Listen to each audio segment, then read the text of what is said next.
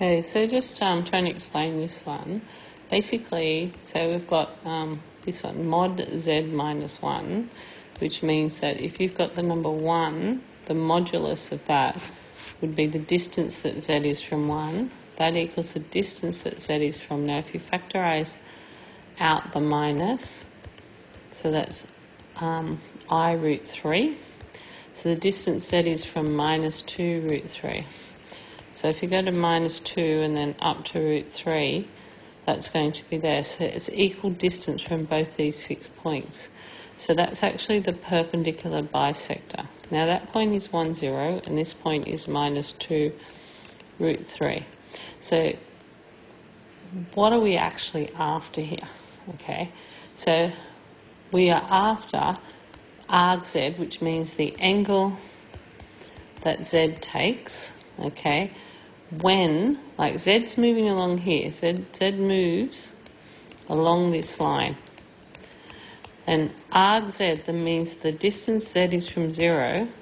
When z moves, we want to know what that angle is. Okay, when z moves along this line. So z's moving along this line, and it's when the minimum distance, that's what that is, when z is at its minimum distance, and that would be the minimum distance z is from the origin. So the minimum distance z is from the origin is this distance here. So it is actually the perpendicular distance. So if you drew that a little bit bigger, and that's that yellow line there, it's actually like this perpendicular distance. Now here's the thing. You've got these 2 points, you've got 1, and then you've got this other point out here at minus 2 root 3. So that yellow is the perpendicular bisector of that. So if you can get the gradient of this one, which is minus 2 root 3, if I get the gradient of that line, now the gradient of that line, let's just see what it is. The gradient of that line will be root 3 minus 0, okay, on minus 2 minus 1. So it's root 3 minus 3. Now if you rationalise that kind of backwards, you get 3 on minus root 3. So it's minus 1 on root 3.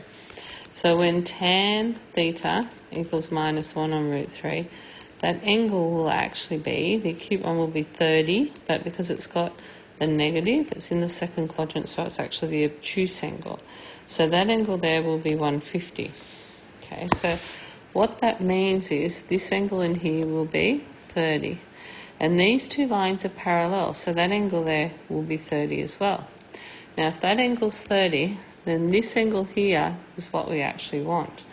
That angle there is the argument of z, so that means the angle z makes with the origin, so that's from that line, see that angle there, when that line is at the shortest distance from this line here in yellow, which is that.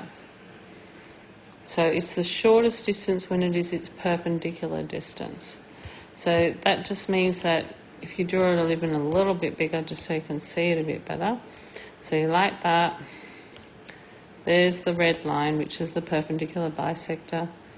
Here from 0 to there, that's the perpendicular line. So the angle between these 2 points, that runs at 150 degrees. So this one in here is 30, so that means that one's 30, and this one here will be 150. So what does this line represent? That represents the argument of z when the minimum of mod z, when mod z is a minimum.